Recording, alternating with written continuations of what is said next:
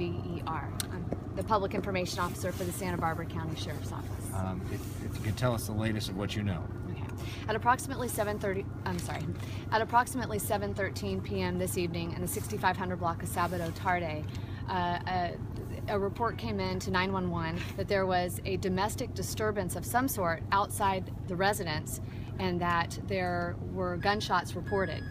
Sheriff's deputies and UCSB police officers with the Isla Vista Foot Patrol, they responded right away, and they found 3 young males who were in need of immediate medical attention. They were transported to the hospital.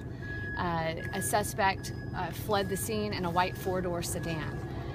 We quickly determined that one of the 3 people that were transported to the hospital was in fact a suspect. Right now, investigators are trying to piece together the relation between these people, if there are additional suspects, what caused the disturbance to begin with, and at this stage, there's a lot of unanswered questions. We know that. So all the 3 people, were they all suffering gunshot wounds? We're not going to confirm that at this time. We're just confirming that there were 3 people that were in need of medical attention. And one of them turned out to be a suspect, right? Can you talk Absolutely. a little bit more about that, how that was discovered?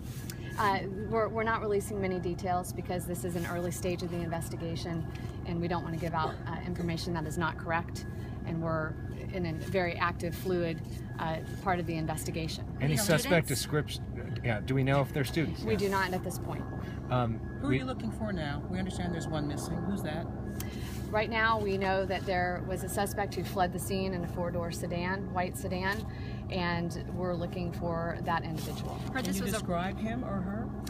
We do not have a description at this time. This was a white 4-door sedan. Robbery gone bad. There's been talk about that. Can you talk about that? We don't want to speculate at this hour as to what caused this incident.